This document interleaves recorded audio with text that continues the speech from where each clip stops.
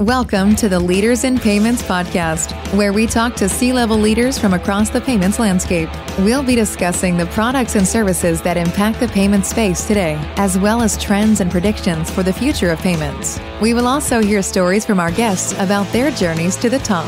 Hello, everyone, and welcome to the Leaders in Payments podcast. I'm your host, Greg Myers, and today's special guest is Amanda Crocker, the COO of SWIVEL. So, Amanda, thank you so much for being here, and welcome to the show. Yeah, thank you. Excited to be here. Great. So let's go ahead and dive in. If you don't mind, tell our audience a little bit about yourself, maybe where you grew up, where you went to school, where you currently live, a few things like that. Sure, yeah. So my name is Amanda Crocker. I currently live in San Antonio with my family. We moved to San Antonio about a year and a half ago from Austin. So I've lived in Texas for a while. I grew up in Southern California for a long time. And then my husband and I met and had all of our children in the Reno Tahoe area, beautiful part of northern Nevada. Miss the mountains for sure, but we do love Texas so far. Went to school in Nevada while I was working and raising my children. So I went to school at UNR and then finished online, actually, just as online school was starting to come into fruition to help, take care of my kids and work and do all of the things at one time, which is a challenge for working families. But yeah, like I said, I live in San Antonio now with my children and my husband and all of our wonderful animals. And we love the area so far. Awesome. Well, thanks for sharing that. Well, let's talk about SWIVEL. So tell the audience what SWIVEL does. Yeah, wonderful. So SWIVEL is a payment platform and a payment processing company, but we really focus on the partnership side. We serve two major areas today. So we provide payment services for financial institutions and credit unions who may need payment processing for their loan payments, their new account opening, account-to-account transfers, but also their commercial and treasury services. So for example, financial institutions have some members or business clients who process payroll or taxes or those different types of markets. We also are in the community payment space. So we serve the K through 12 market currently with e-funds for schools. So, if you have children, ever since COVID, you don't turn in cash anymore at your school for lunches or fees. Most of that has transitioned online, which for those of us who hate trying to find where our checkbook is that's wonderful. And so we serve the K through 12 market here in the U.S., and we are expanding that as well to just better serve some of the communities that we've been serving today. Maybe your band program or your football dues, or, you have a kid in theater or something like that, just to help those communities be able to have a better payment platform. And when you say financial institutions, obviously there's a range from super big to kind of tiny. Is there a sort of a sweet spot there? Yeah, so our online payments is SWIVEL Pay, our agent portal. For credit unions, the sweet spot is really the mid-market credit unions. We serve a lot of mid-markets. We do have products that serve the smaller markets as well. And so there's a lot more that we can provide to help those smaller credit unions not have to have the technology lift that it comes with integrating our platform. And then our commercial and treasury services are actually better for the larger market. So we have a bunch of different options for the ranges of different sizes of credit unions. And like I said, even some smaller community banks. But the credit unions and the smaller community banks are definitely our sweet spot. And about how many employees do you have? SWIVEL right now is about 175-ish employees across San Antonio. We have an office in Grand Rapids, Michigan. And then we also have a lot of remote employees. So you focus mainly on the U.S.? Yes, we focus mainly on the U.S. Though we are an SWBC company, we are a proud part of the SWBC family. And SWBC does have a location and an office in Monterrey, Mexico. Maybe describe your go-to-market strategy. Do you work through partners? Do you have a direct sales team? How do you reach these banks? Both actually. We have a fantastic direct sales team. They are wonderful. They're out there in the community, through different partnerships with those financial institutions. And we sponsor a lot of different charities and events that are important to those community financial institutions. So we have a wonderful team across the United States, regional vice president sales team. And then we also have partnerships with different home banking providers and solutions. So, the Q2s of the world, the Alchemies of the world. So those core home banking or collection services as well. We partner and integrate with those. That's one of the strengths of SWBC and SWIVEL is our partnerships and our integrations. So we want to make it so that we work with the software and solutions that those credit unions and financial institutions are already utilizing. We don't want them to have to go into yet another system. And so our integration suite is our strength, and we definitely work with them in a strong way through different referral programs and things like that. But we also have that direct sales team. Well, that's a good segue into the next question. And obviously, you're in a very competitive part of the industry. So what would you say differentiates SWIVEL from your competitors? Yeah, a few things. One, I think being part of that trusted, known SWBC family and brand, that is a strength for us for sure. SWBC provides a host of other services to these financial institutions and community banks, whether that is collection servicing, that, CPI, gap and warranty insurance, things like that. And so because we are part of that bigger family, those financial institutions can have services all taken care of by one company and know that, it comes with the safety and the security and the resiliency of that larger company. So that is definitely one. I would say, like I hit on the integrations as well. So we have over 38 different integrations today, and we're constantly adding new integrations. We focus heavily on our software developer kit so that we can get those integrations up and going. There's a lot of new fintechs out there that serve different parts of that business, whether it's, your text messaging platform or new chat and AI tools and things like that, that these credit unions and financial institutions are trying to put into their services to modernize, right? That's been a big shift for credit unions in the last 5 years, is modernizing and hitting on the technology that younger generation uses. And so we really focus on making sure we have strong software developer kits and integrations so that we can get those integrations up and quickly. If a credit union or a financial institution comes to us and says, hey, we use this software, do you integrate with them? Chances are good the answer is yes. And if it is not yes, we can reach out to them and easily get something stood up because we have sort of plug and play software available to them to integrate with us and just provide a much more rounded, seamless experience, not only to the credit union agents or employees, but also to the members. And it feels like one seamless experience to them. We've talked a lot about the financial institution side and then the credit unions and community banks, but you also mentioned sort of the K through 12. So I don't want to ignore that part of the business. Is that one that do you go to direct or through partners? How do you reach those? Because there's so many of them. There are so many of them. So a few different ways. We do work with school districts directly. So we partner at a school district level rather than at a school typically, because that school district, again, wants to have one payment service for everything that they do, whether that's lunch programs or student fees or, one-off fees that they need to collect, right?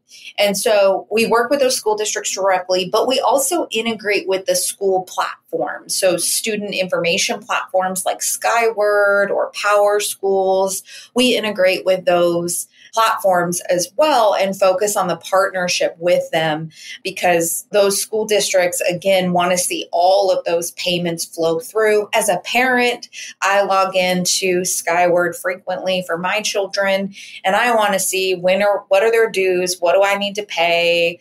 I want to be able to see, did my son have 3 lunches today and go back for, another bag of chips or another ice cream? And so I can see that all in one place for all of my children. And so we integrate there that way as well. Well, if you kind of step back and look at maybe the 50,000-foot level, where do you see the payments industry headed, say, in the next 2 to 3, maybe 3 to 5 years? Yeah. I think the financial institution or payment industry has been trying in the United States, it's been trying to figure out instant money movement, right? You see the PayPals and the Zelles and the Venmos of the world for account to account transfers or peer to peer transfers really blow up in the last 5 years. Even though the money doesn't move instantly all the time, it does in some cases, it feels instant to that user or that consumer.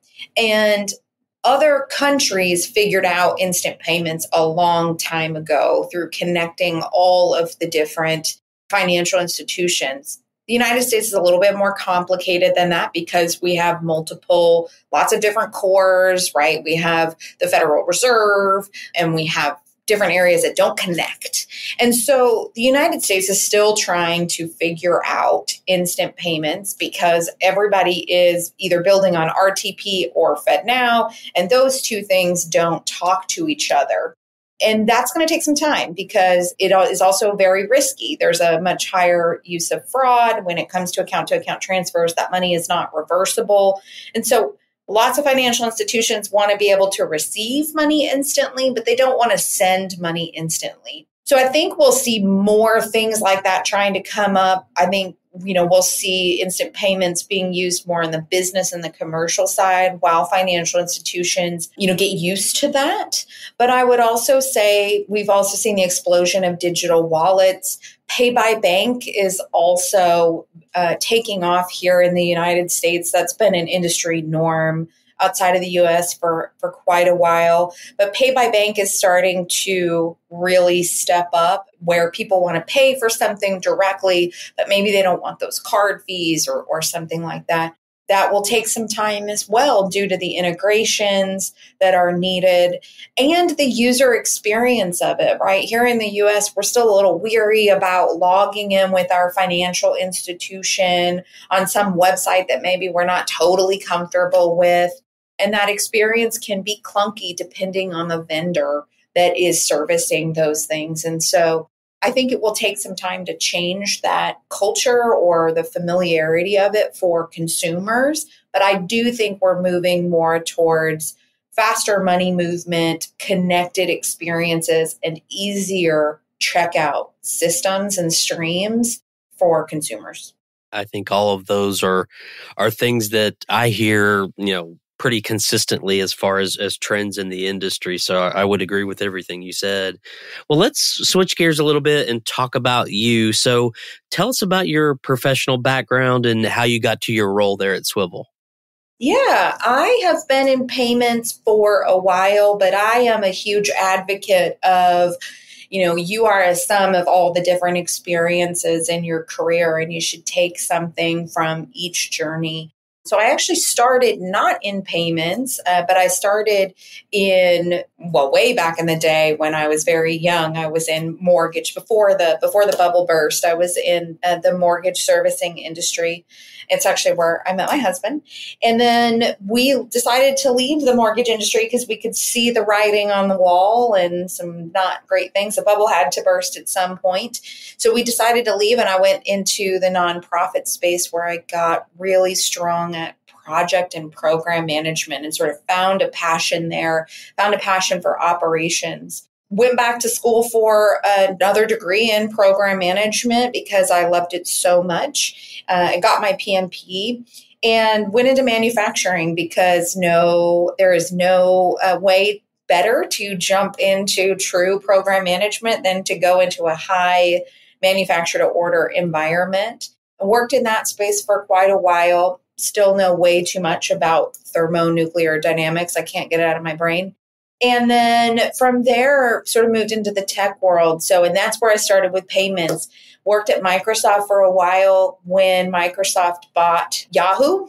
And they were just figuring out some of the digital advertising landscape. The world was figuring out the digital advertising revenue stream that has now become this huge profit monster in the United States. And so they were just figuring out how to put ads on Xbox and Bing, their search engine, and separating out the Yahoo ads business and parsing that off. Went in to also help them with their Windows 10, which that might age me. That's unfortunate. But their Windows 10 launch, the one that everybody absolutely despised and wanted to roll back very, very quickly.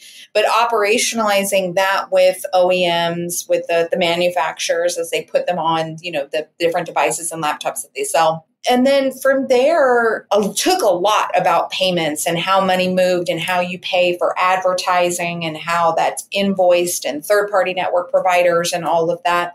And we moved to Texas after that. So worked for a few different tech companies. I was at Facebook for 6.5 years, helping them build up their payment space. And that's where I really just found payments and fell in love with it.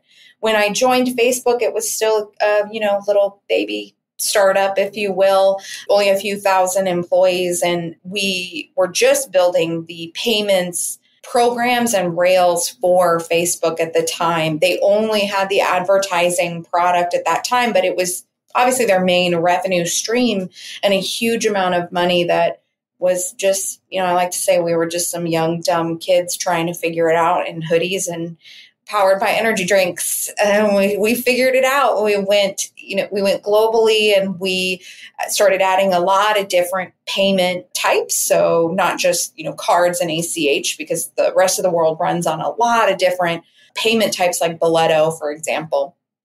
And then from there, realized that there was a lot of opportunity. Somebody in a hackathon came up with the idea for a donations product, being able to accept donations on Facebook, and then we expanded it to Instagram and Messenger and WhatsApp and a lot of different products. And it really just blew up over those 6.5 years to a huge business, and learned so much about, global money transmitter licensing and working with the CFPB and, different types of payment rails and payment service providers, and learned so much over that time. But over 6.5 years, we really became a well-oiled machine in the payment space. And so I love to build personally. That is something that gives me joy and energy, is to build something new and exciting. And SWIVEL happened to call, and I wasn't really thinking about what was next, but somebody had given them my name and was really energized by the journey that SWIVEL is on to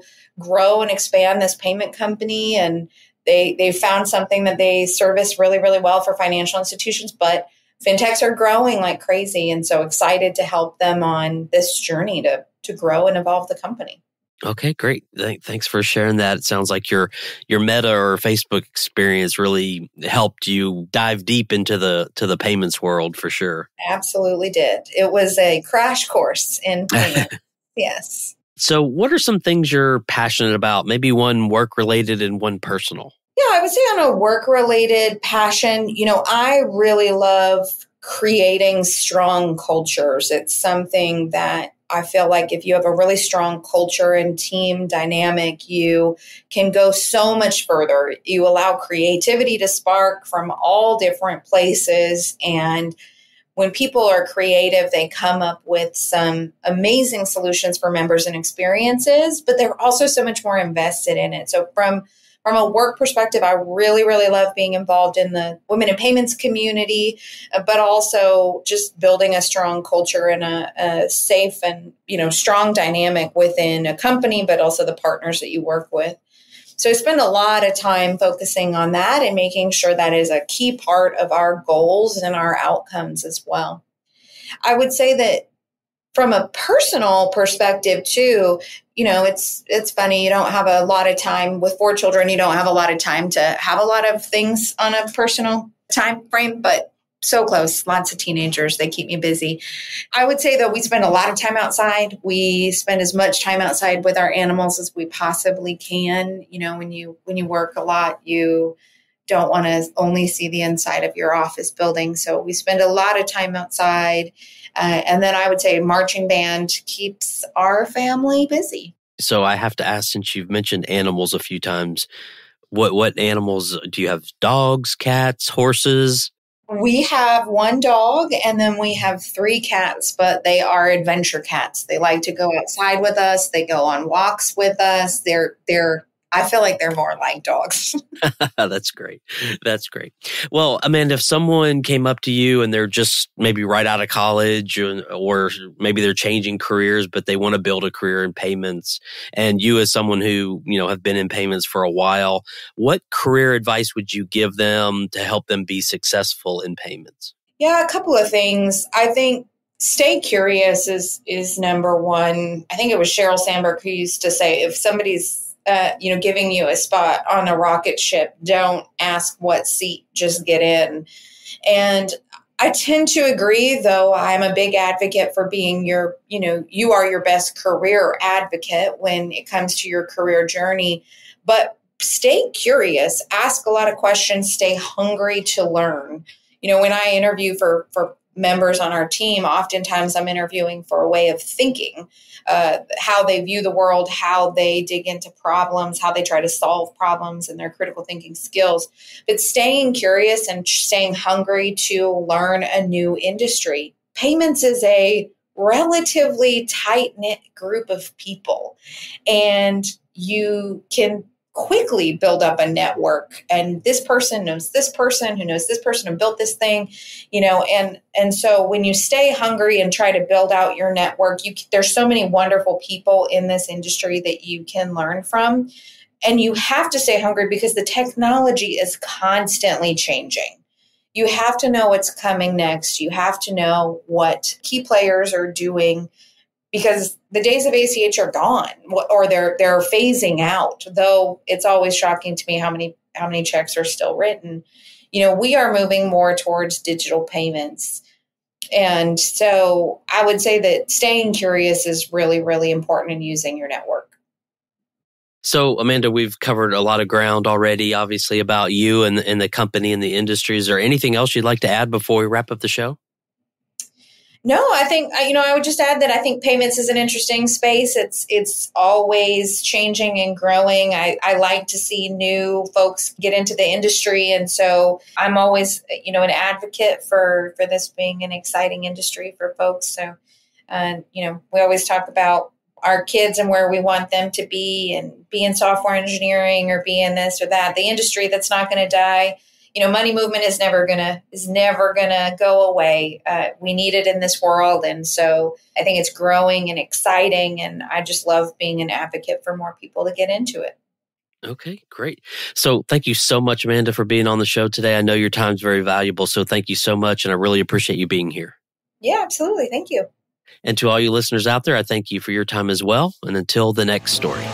Thank you for joining us this week on the Leaders in Payments podcast. Make sure you visit our website at leadersinpayments.com, where you can subscribe to the show and where you'll find our show notes. If you enjoyed listening, please share on your social channels as well.